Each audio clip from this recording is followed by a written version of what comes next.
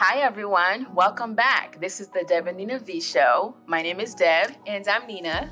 And this week's topic is very interesting. Yeah. Okay, so we wanted to brush up on, the feminine energy, the masculine energy briefly, and how we can use these characteristics to our benefits, right? Exactly. We each have left and right hemispheres. I hope each of us are not walking with just half your brain, but They each have their functions.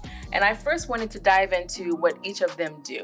Okay, because a lot of us are familiar with the fact that you prefer this side of the brain or the other, or like some of you might be like, oh, I'm logical, I'm an analytical thinker. Well, what does that really mean? Right. Well, it's meaning that you're using your left side of the brain. Mm-hmm. That's more so the facts, the data, the math, okay? Mm-hmm. Cause and effect. Like I'm talking about like the actual science and the math of it. Exactly. The fine motor skills. Sequential processing. Okay. These people are very like, 1 + 1 = 2. Right. Like it's just the hard facts. Yeah. That's the left hemisphere of your brain. Okay. And we also have a right hemisphere. Right.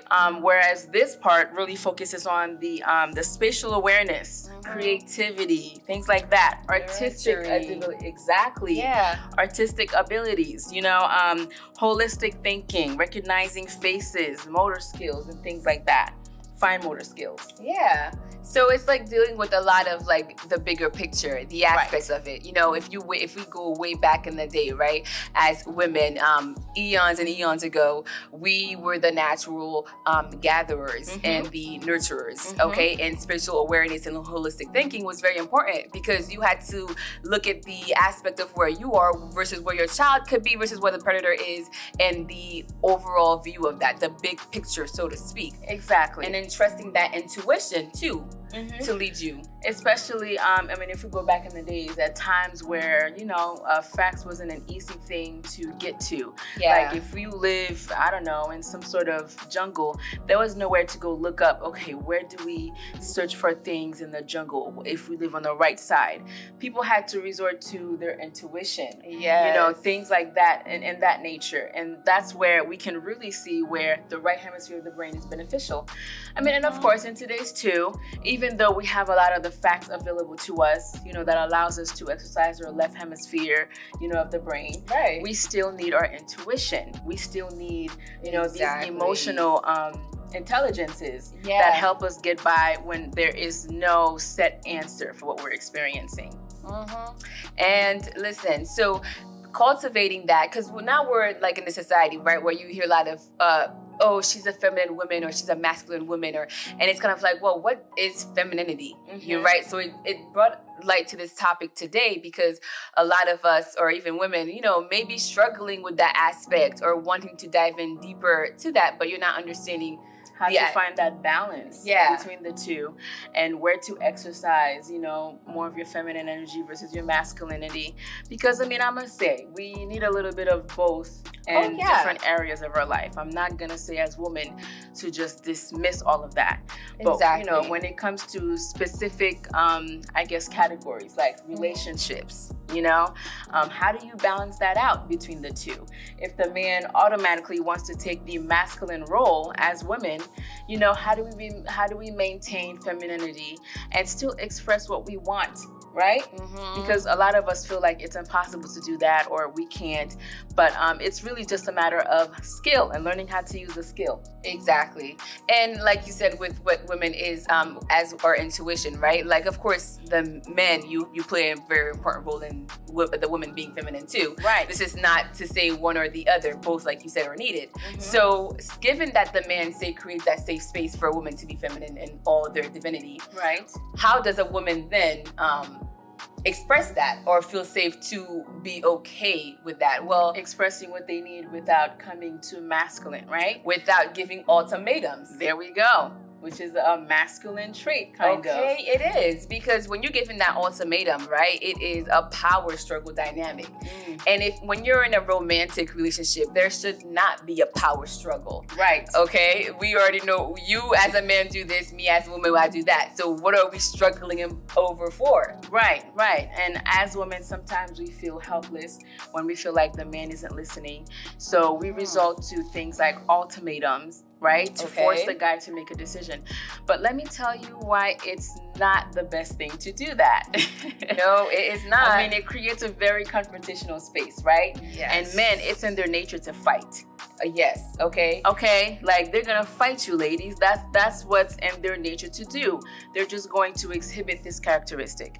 And this is not what we want. No. As women, there are better ways to communicate what we want without really being confrontational, so to speak. Right, because then if you're looking at it at that perspective, right, if now the both of you guys are fighting or barking at each other, like that's not the power dynamic that you're wanting. Right. You're not going to resolve anything with that. As a woman, your best power is like a silent power, where it comes to sitting back and, you know, being observant of that, because we're not going to go head to head, toe to toe with a man who's screaming, telling you what he wants. Exactly. And to be clear, what she means by like the silent, you know, like it means that you leave it so that your actions speak more. Because, you know, it's always gonna mean more than what somebody says. Okay. So if this man is barking at you and he is just behaving in a way that doesn't allow you to express yourself or express your needs, then show through your actions how you're not going to tolerate that. Not by giving ultimatums or creating confrontational spaces that limits his option, because no one woman can control a man. You know, and really vice versa. I mean, women, some of us allow ourselves to be in these predicaments, but it's unrealistic to try to control each other in these sort of situations.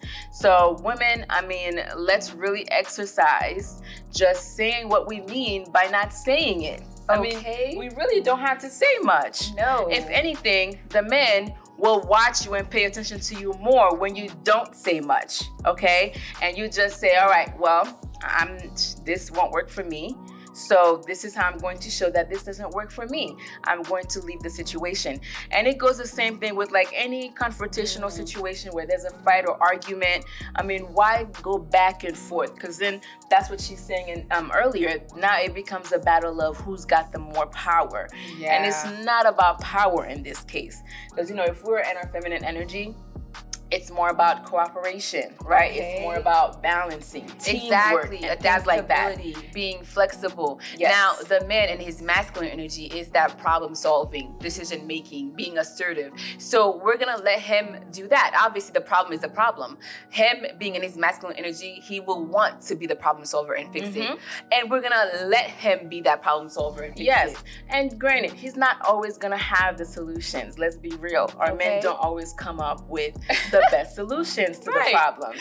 But this is where you can be, you know, of assistance, so to speak. You let them think that you solved the problem when it really was you who solved the problem. Yes. And it comes with the delivery, right? Yes. So if he says that's the solution, and then you'll say, I can respect that, or I can understand where you're coming from and why you think that would be the best solution.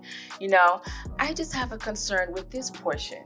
Yeah, exactly. You know? Express how you're feeling in the moment. Well, I feel this and that. Like, let him know, because when we are in our feelings, right? Because that's the right side of the brain, our feelings, or intuition, or emotions, we can express that a lot clearer to women where they can understand that, right? So it's just like, we're not coming here and being like, oh, this and that. No, we're gonna express our feelings from our heart. Yes, and ladies, let me tell you another reason why you don't want an ultimatum, okay?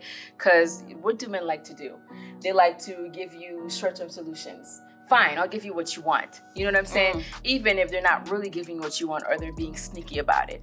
So that's what giving ultimatums does. It creates a short-term compliance situation where they're going to do what you say, you know, to make you happy. And then they go back to their natural ways, because what you were asking for was probably unrealistic in the first place, or it didn't consider their side of the story, or their needs and their wants and things like that. And it's gonna keep you in the cycle again, because then you guys are gonna possibly get in an argument again, and then a short-term solution comes up, and then it's like that cycle. If you're a woman, right, and you've given your man ultimatum, you've got to be ready for one of the two options. The fact that, okay, one, the ultimatum, he does take the ultimatum, right? And so he's like, he is gone. Like, all right, you gave me the ultimatum, well, I'm out. This or that, or I'm gone. And then you realize, that's not what I wanted, or I thought he'd love me enough to stay or do what I want. But you see that you're trying to control a whole man, a whole grown-ass man. Like, you can't do that. You have to allow him to act in his will, you know, and if it doesn't work for you, kindly, respectfully, leave. Honestly, that's like the most thing you could do. As when I meant silent power as a woman, that's what you always have that power to leave. So you got to be prepared for that cause and effect, that consequences. You give him that ultimatum, well then honey, he left. Now what? Don't talk to me about how he this and that. You gave him that ultimatum, so you should be okay with either or that he does. Right. And if that's not what you really wanted, then that's not how you should have introduced the communication, okay, the conversation, because there's always give and take in communication. You know, I say something, I say how I feel, you say how you feel, and then we find a way to, you know, make it work, meet somewhere in the middle. Exactly. Right? Because oftentimes what you do find yourself is in a situation where you have to compromise. And, you know, if the compromise is too great, or it still feels like it's going against your morals and, you know, how you feel like you should be treated, then it's really clear what you need to do, ladies. No, honestly, that's just showing you, because it's like when things are presented to you as well, you have to be able to take them at face value and, you know, dissect that. So it's like, if this is not working, then like you said, you get up and you leave, because that means you guys are incompatible. Right. Like, you could love somebody, whatever the case is, but incompatibility is going to be incompatibility.